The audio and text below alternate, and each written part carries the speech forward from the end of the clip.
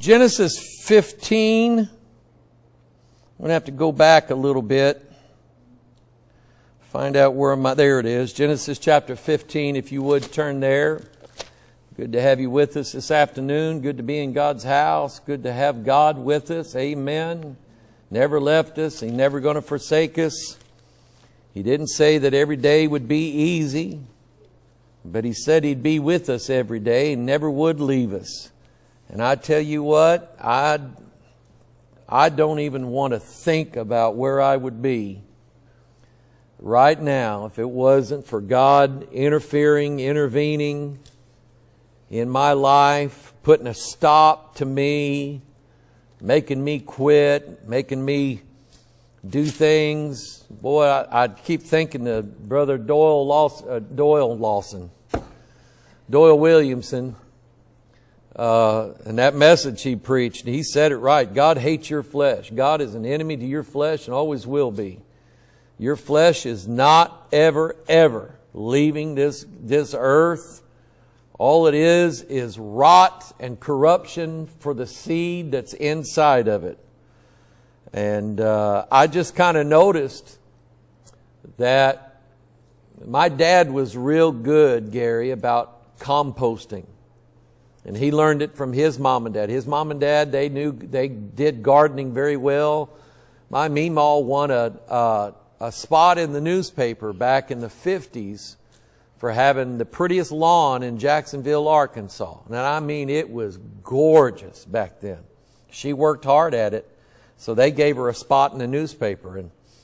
And she worked hard at it. But they knew about composting and anything. We didn't have a garbage disposal in our house. Everything that was left over got scraped off in a bowl. Mike, take this down, put it in the compost pile. All that rot, corruption, everything like that. Dad saw the electric power line workers going down the road, cutting off branches that were growing close to. And he asked them, what are you going to do with all that stuff? And I don't know what they told him, but he must have slipped them some money or something like that. He said, dump that in my yard. My boy will move that. And I'm going, I will? I mean, it was a big pile too. And I remember I went running to him one day. I said, Dad, that thing's almost on fire. He said, yeah. Why is that? He said, well, that's part of the composting. All that stuff in there when the water hits it, it starts corrupting and rotting, and all that bacteria in there is letting off all that heat, and that's what's doing it. And that just fascinated me. I didn't know anything about that. But anyway, he always knew how to garden real well, and knew the benefit of having a lot of corruption in your compost pile. The worse it stank, the better it was. And when he found out there was a man down the street, Roy, that was selling cow manure out of his barn, guess what we did one Saturday? Shoveled manure out of a barn. We had all garbage. Do what? We had all garbage. Yeah, hogs make good compost too. Or yeah, hogs, whatever hogs do. Genesis chapter 15, turn there. So all that corruption in your life, that serves a purpose. That's God finding good ground to sow some good seed on. Amen. Genesis chapter 15. Been a little while, so let's kind of run through this. After these things, the word of the Lord came unto Abraham in a vision, saying, Fear not, Abram. I am thy shield and thy exceeding great reward. And Abram said, Lord God, what wilt thou give me, seeing I go childless? And the steward of my house is this Eliezer of Damascus. And Abram said, Behold, to me thou hast given no seed, and lo, one born in my house is mine heir. Behold, the word of the Lord came unto him, saying, This shall not be thine heir, but he that shall come forth out of thine own bowels shall be thine heir. And he brought him forth abroad and said, Look now toward the heaven and tell the stars that thou be able to number them. And he said unto him, So shall thy seed be. We are that seed born of Christ, born of Abraham by faith, So we possess now the blessings of Abraham because we are of his seed, born again. Even though we're not Jews, we are born again of that new seed that God put in us. Verse 6, one of the most important verses in your Bible, underline it, and he believed in the Lord and he counted it to him for righteousness. That's what I preached this morning. And since I've been putting out this Watchman broadcast, which I think is uploaded now, on tribulation, a lot of these hyper-dispensationalists are coming out after me. They've been doing it for years. I'm used to it. I've had to run people out of our Facebook group who were like that because they were spreading their false gospel poison in amongst the group. And I just don't allow that. I'm not going to be nice about it either. They say that anybody in the Old Testament, nobody in the Old Testament was saved by grace through faith, believing in the Lord's death, burial, and resurrection. And that's a lie. You look at that verse right there. How did Abram get saved? He believed in the Lord, and he counted it to him for righteousness. And to say that Abram knew nothing about the death, burial, and resurrection of Christ, he lived it. When he offered Isaac, his only son, on the altar, he himself was a foreshadow of Christ's offering. And it was in the same spot too, Mount Moriah. Same place, north of Jerusalem. That's where he did it. And these people, they don't know how to handle that. So that's when they start calling me names. And he said unto him, I am the Lord that brought thee out of Ur of the Chaldees to give thee this land to inherit it. And he said, Lord God, whereby shall I know that I shall inherit it? And he said unto him, take me an heifer of 3 years old, and a she-goat of 3 years old, and a ram of 3 years old, and a turtle dove, and a young pigeon. And he took unto him all these, and divided them in the midst, and laid each piece one against another, but the birds divided he not. And when the fowls came down upon the carcasses, Abram drove them away. And when the sun was going down, a deep sleep fell upon Abram. And lo, an horror of great darkness fell upon him. And he said unto Abram, know of a surety that thy seed, and this is where we're going tonight, shall be a stranger in a land that is not theirs, and shall serve them.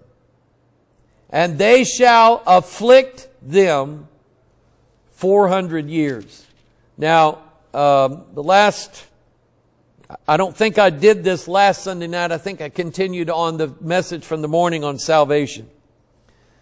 But I want you to look at that phrase, they shall afflict them 400 years. We know the number 4 is a number related to the spiritual realm.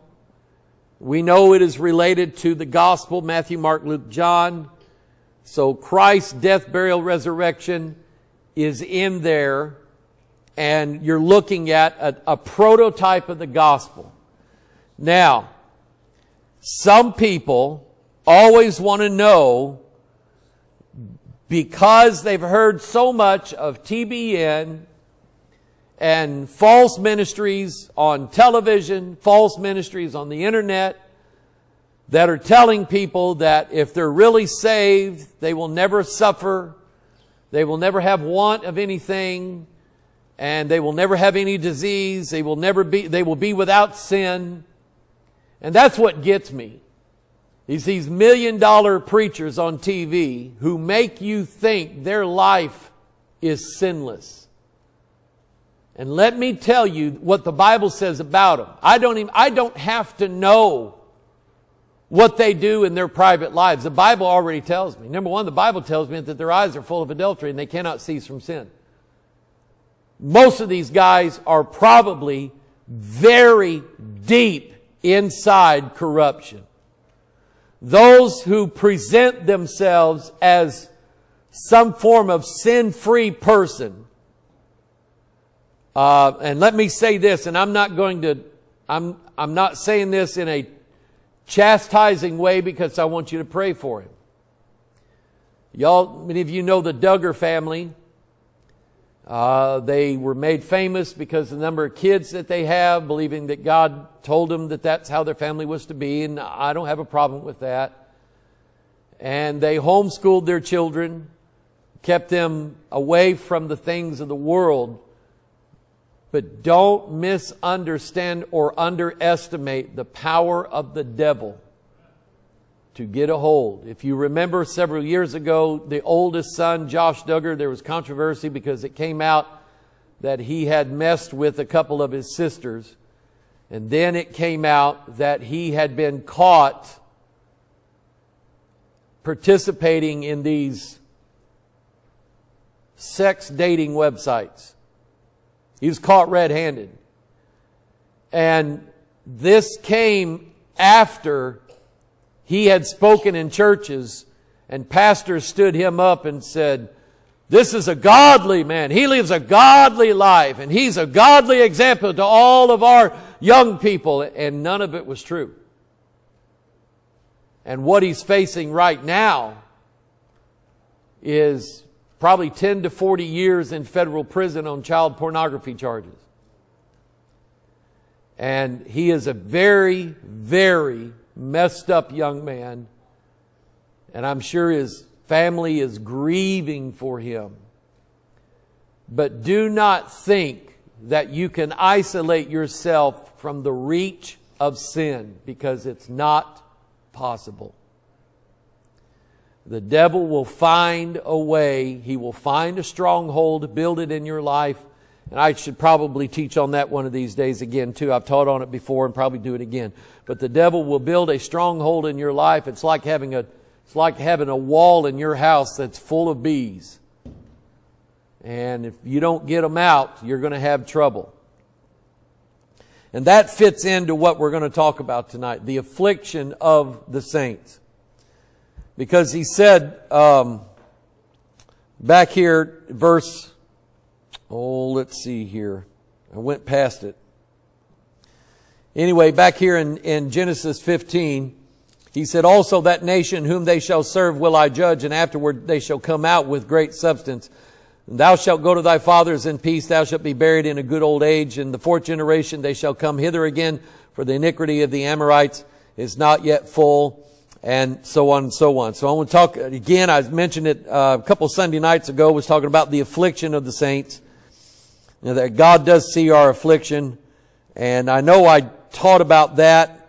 How the vagus nerve reaches down from the head and it touches your bowels, and that's what Job was talking about. My bowels boiled and rested not; the days of affliction prevented me. But tonight we're going to look some more into the afflictions of a Christian's life. Is it possible that a born-again, Bible-believing Christian can live a life that is free of affliction? It's not possible. In fact, it's not even really the will of God. If you read this Bible and read it right, in fact, I would just tell you to read 1 Peter. And 1 Peter will tell you that, yes, you are going to be tried. You are going to suffer. You're going to have pain in your life. You're going to have afflictions in your life. You're going to have devils chase you and haunt you and try to put you in fear and try to tempt you to go back into sins that you're trying to leave out of. And those are all part of the afflictions. We'll study that tonight. Father, we ask your blessings on your word, and we do thank you for it. And Father, help us to understand, God, it's not that you hate us. It's not that you're angry at us. Father, Lord, this is part of the life that you've given us to lead. We know, Father, that our enemy is strong. And outside of the help of Jesus Christ, who is the greater in us than he that is in the world, outside of his help, Father, we have no power against our enemies whatsoever. And Father, you've taught me years ago that my enemies are not always the people out there that don't like me, the people that hate me. Father, my enemies are some of my own making.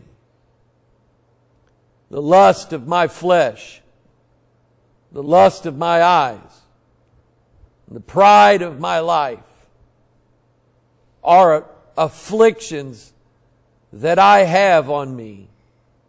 And Father, you've never taken those away completely.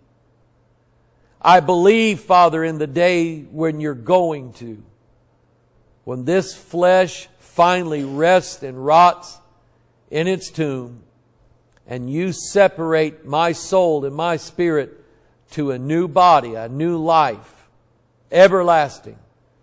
That's when my afflictions will end. But Father, as hard as this might be for some people, help us, Father, to deal with our afflictions. Help us to live under them. Help us to understand, Father, what they are, why they're there. And Father, if Jesus can come and live here and commit no sin whatsoever and yet suffer affliction, who are we? So Father, just teach us tonight. Satisfy us. Give us rest in our souls and comfort, Lord, and encouragement in knowing these things will befall us, and they'll befall our friends and our neighbors and our brothers and sisters.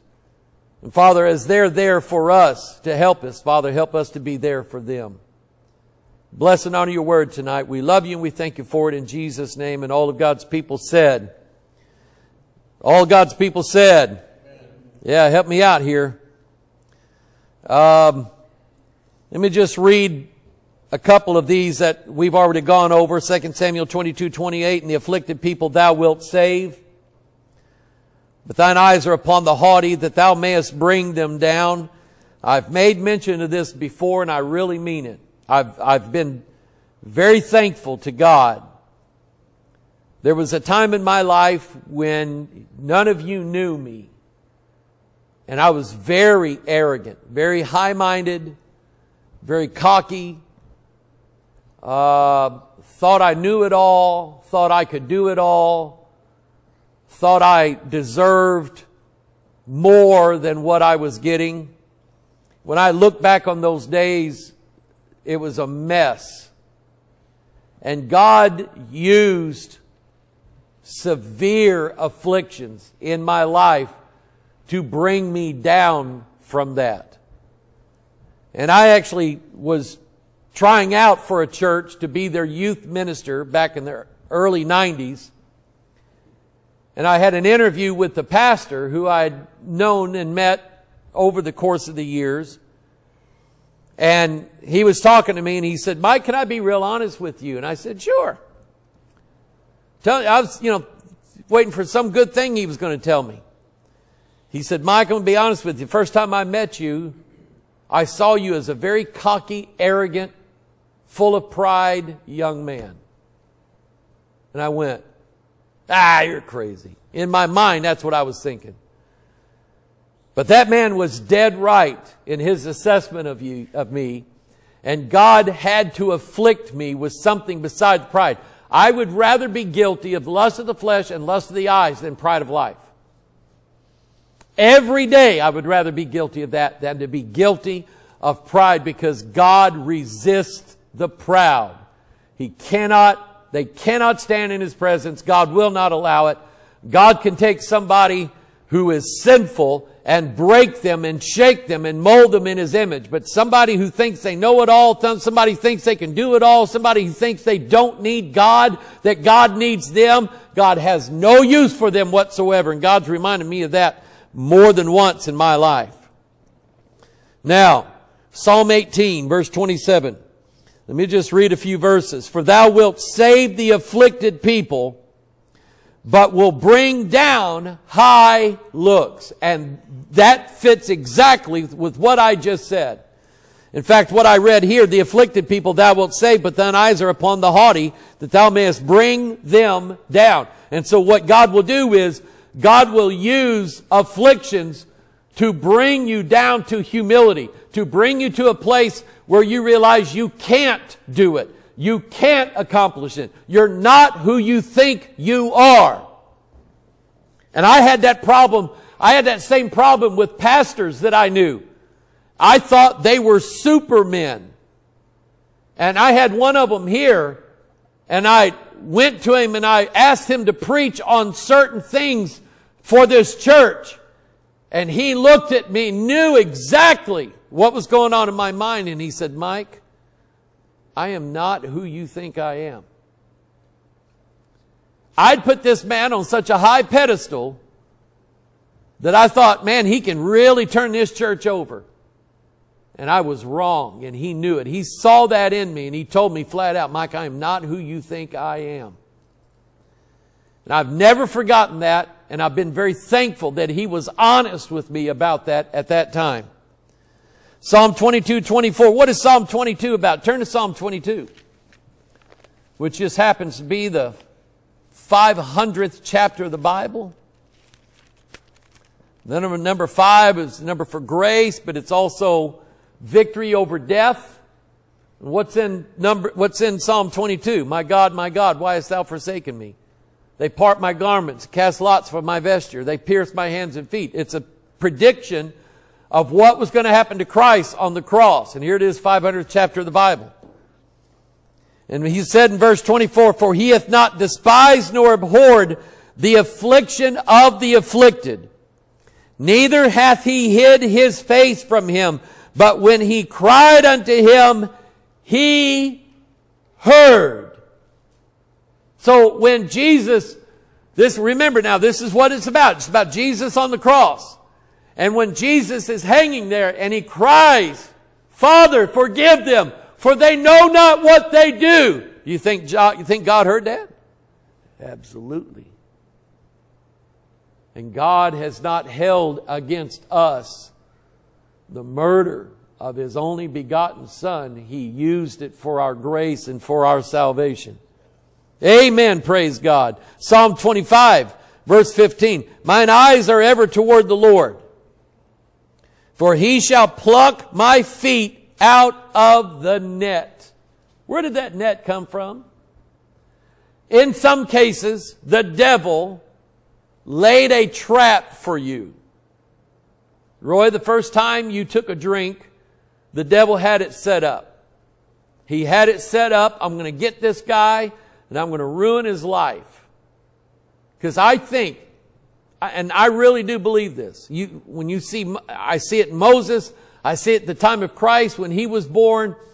I think the devil senses, like an animal will sense that something's not right going on around them. Their senses, maybe it's their hearing, maybe it's their eyesight, maybe it's their smell, but their senses are heightened because that's their survival. And I think the devil can sense a Savior.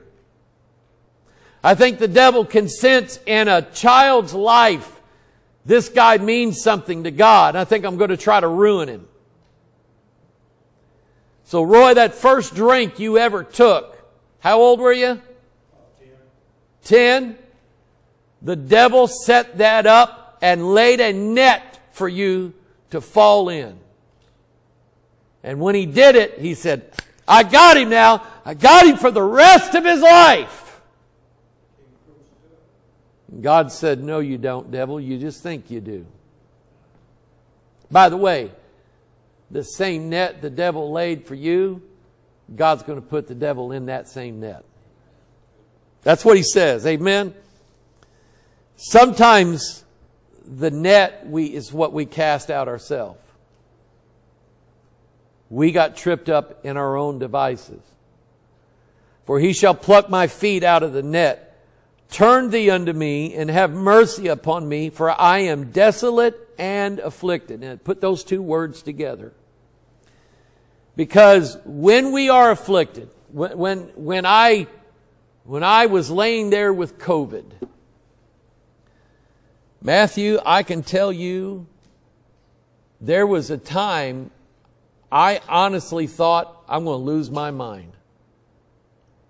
I'm going to go nuts. I'm going to go crazy. And there has been studies done of people that have had COVID. It has altered their mind. But I thought I was going to lose it. Afraid I was going to die. Being in fear of that. Laying there for weeks, not being able to have church, much less even come to church. And it was hard to get through that. Ask me if I want it again. No way, no how. But in that affliction, I felt desolate. What have we learned about a person's life when there is desolation there, when there's a wilderness there? What have we learned?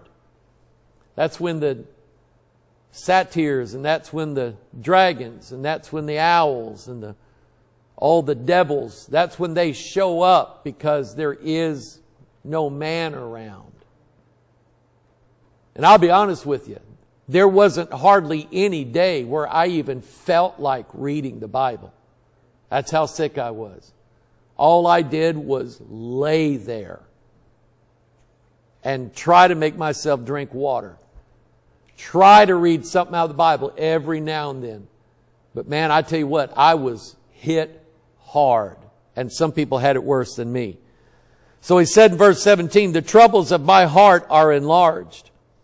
O bring thou me out of my distresses. Look upon mine affliction and my pain, and forgive all of my sins. Now here's what I'm going to ask you. Can sins be an affliction too? Yes. They are thorns in your flesh. And they are an affliction that you have. Can God remove them? Of course. But if He leaves them in, He's doing it for a reason.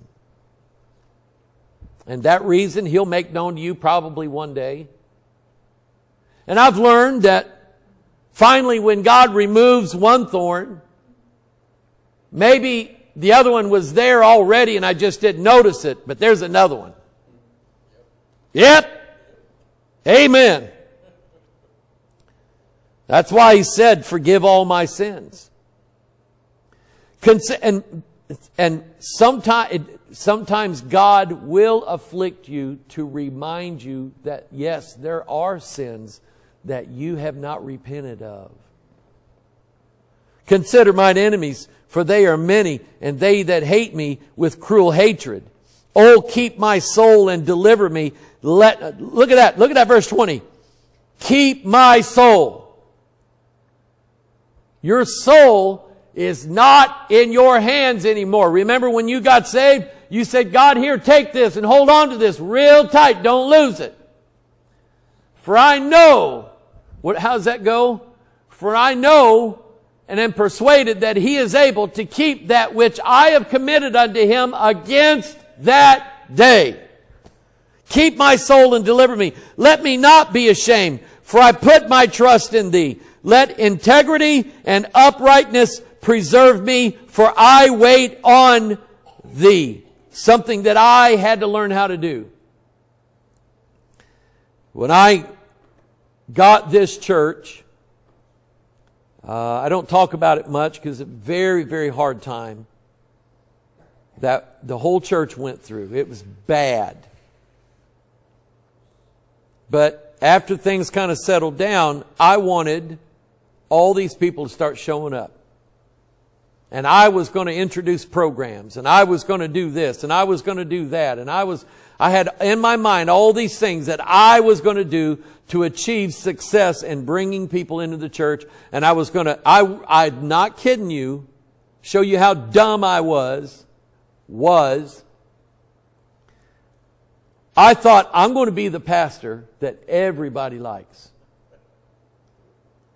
Don't you laugh, Gary. That's never happened.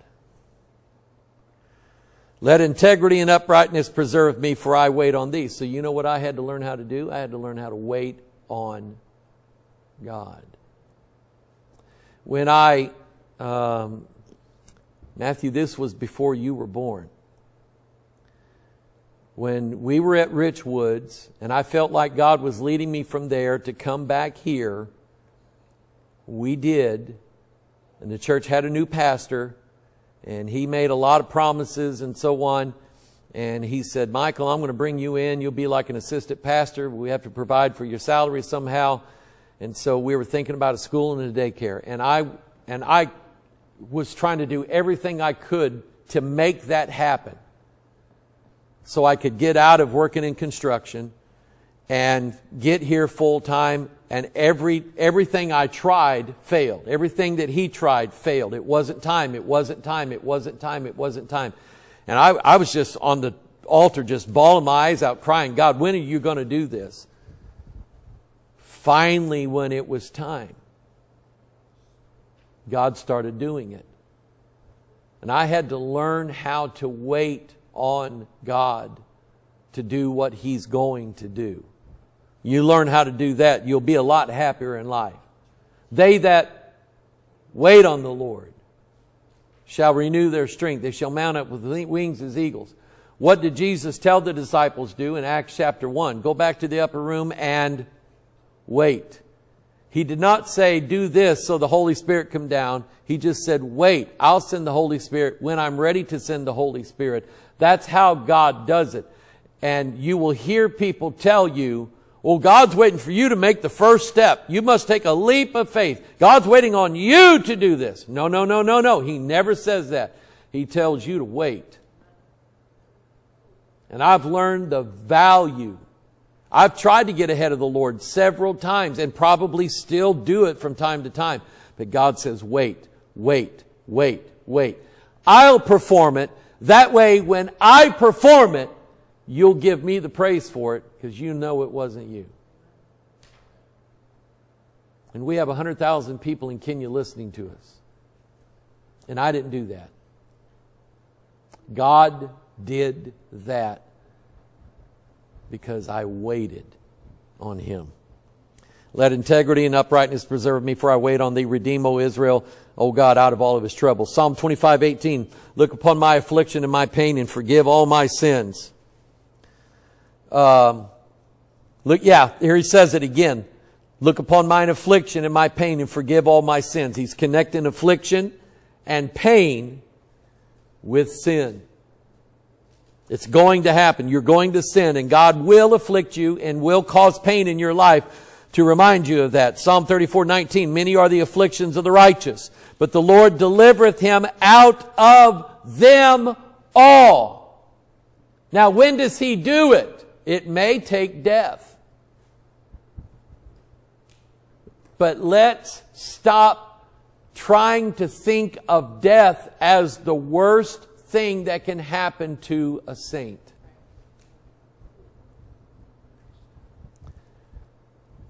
Keith moved his wife Pam down here because he knew he was going to die. And he knew, Roy, that he wasn't going to leave his wife up there in the middle of nowhere with no one to help take care of her. When he told me that, I'm just like, that is a godly man right there.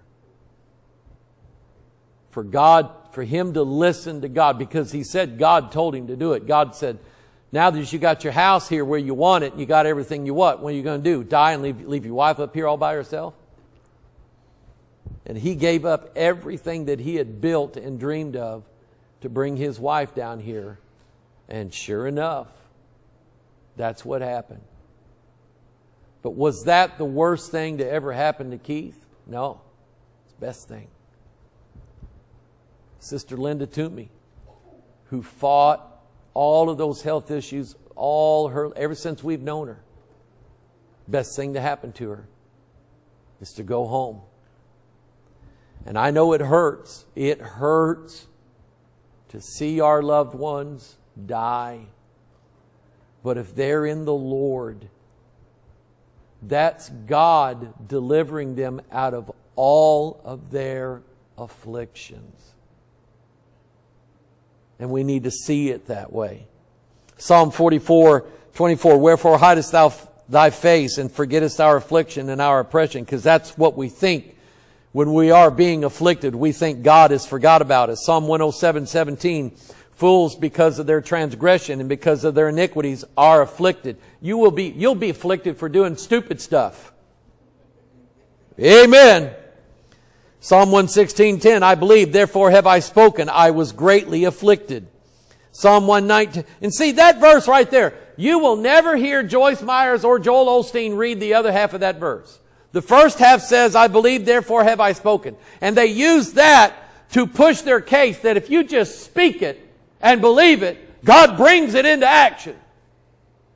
But then he said, I was greatly afflicted. You never hear them read that, ever. Because that's a negative confession in their, believe it or not, they will not say things like that, even if they're reading Scripture, because they say it's a negative confession. And if you say it, then, Gary, you will cause the afflictions to happen because you spoke it.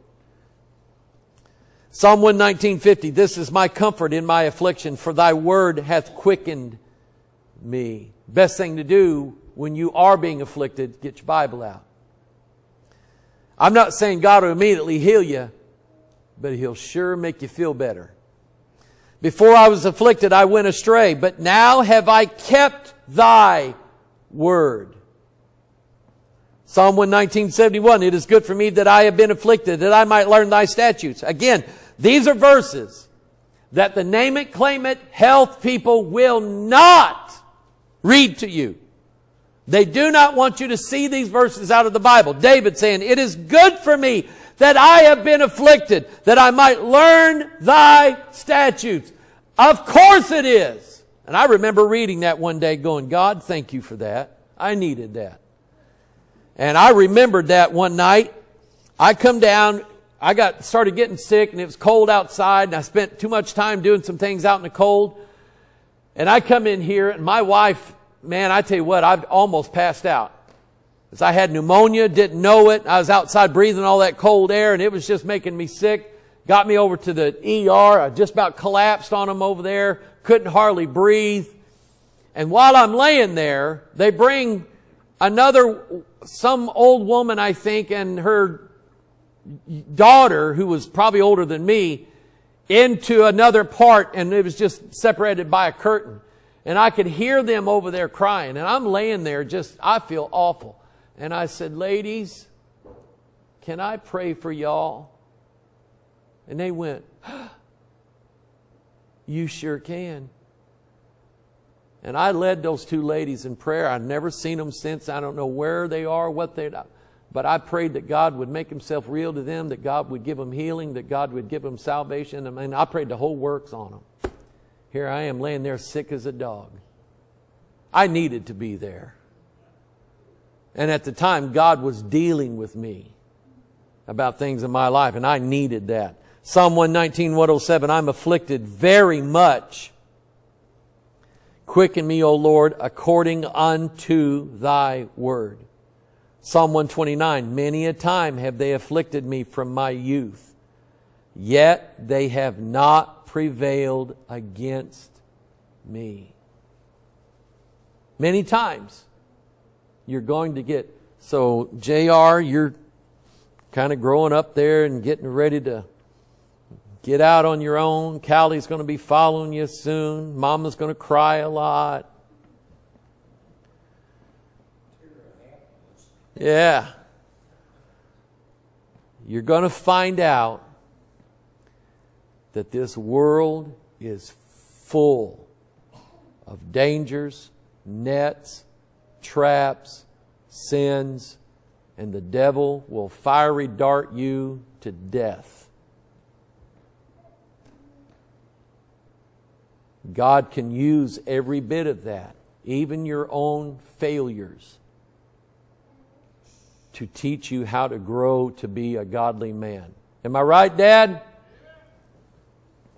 Your dad said I was right. Thank God He is. Isaiah 30. Amen. Me too. Isaiah 30 verse 20. And though the Lord give you the bread of adversity and the water of affliction, who gave it to you? The Lord did. And I thought these guys said that if you have affliction, that's because Satan is ruling your life. No, it isn't. God gave it to you.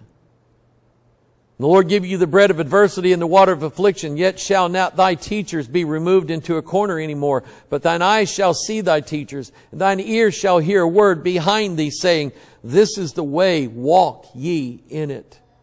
And when you turn to the right hand, and when you turn to the left, And ye shall defile also the covering of the graven images of silver and the ornament of thy molten images of gold. Thou shalt cast them away as a minstrel's cloth. Thou shalt say unto it, Get thee hence. Then shall he give the rain of thy seed, and thou shalt sow the ground withal, and the bread of the increase of the earth. And it shall be fat and plenteous. In that day shall the cattle feed in large pastures. He's telling you, there is no blessings without affliction. In fact, the afflictions make the blessings a much greater blessing. You appreciate them more when you have the afflictions. Like my grandparents living during the Depression. She didn't throw out 1 tablespoon of corn. That was saved and ate for lunch the next day. Why? Because they knew the value of 1 penny. The value of half a can of corn. The value of what you have, you don't squander, you don't throw away. In my grandpa's house, and they lived in a nice little neighborhood, and they lived comfortable, but they didn't have tons of stuff that they never needed. They just had enough to live a simple, comfortable life on, and that was it. And they were very happy people. But they went through hard times, and they saw the value of God blessing them during that time.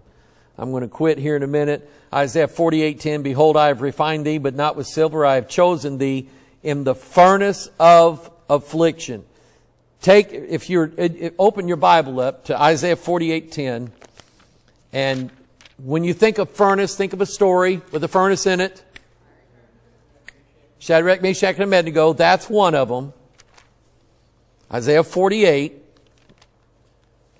And you write these places down because they're linked. Isaiah 48:10, link it with Daniel 3:25, Shadrach, Meshach, and the fourth is the Son of God, fiery furnace. Number 2, link it with 1 Peter chapter 1, that the trial of your faith, being much more precious than gold, though it be tried with fire, may be found unto honor and praise and glory at the appearing of Jesus Christ. And then 1 Peter chapter 4, Beloved, think it not a strange thing, I think that's verse 12, concerning the fiery trial, which is to try thee, as though some strange thing happen unto you. And then, write this one down. Revelation 9. The fifth angel sounded, and I saw a star fall from heaven unto the earth, and to him was given the key of the bottomless pit. And he opened the bottomless pit, and there arose a smoke out of the pit, out as the smoke of a great furnace. I think all of those are linked together. Okay? I have refined thee, but not with silver. I have chosen thee in the furnace of affliction. What did God say about His word in Psalm 12? The words of the Lord are pure words, as silver tried in a furnace of earth, purified 7 times. Thou shalt keep them, O Lord. Thou shalt preserve them from this generation forever. You want God to do the same thing with your life? Then yes, He will purify you through the furnace of earth. And He will get all the dross out of your life. And in doing that, He's going to preserve you, so that you never have to worry about where you're going to spend eternity. You'll know it. Amen? So let the adversity happen. Let God do it. Let God send it your way. Don't try to fight it off. And let God teach you and train you how to pray your way through it. How to grab your Bible and hold on to it through it. How to study thy precepts through it. How to share then with others what you've been through because of it. You know, Roy's not the only one here that's got a sin testimony to share with other people. He's just the only one that has told everybody what his biggest sin was. Or at least I think his biggest sin. And there's some things he hasn't told you. But that one he shares. And that's his testimony. Hey, I was just like you. Let me tell you what God did for me. He's not the only one in this church that can have one of those. Amen?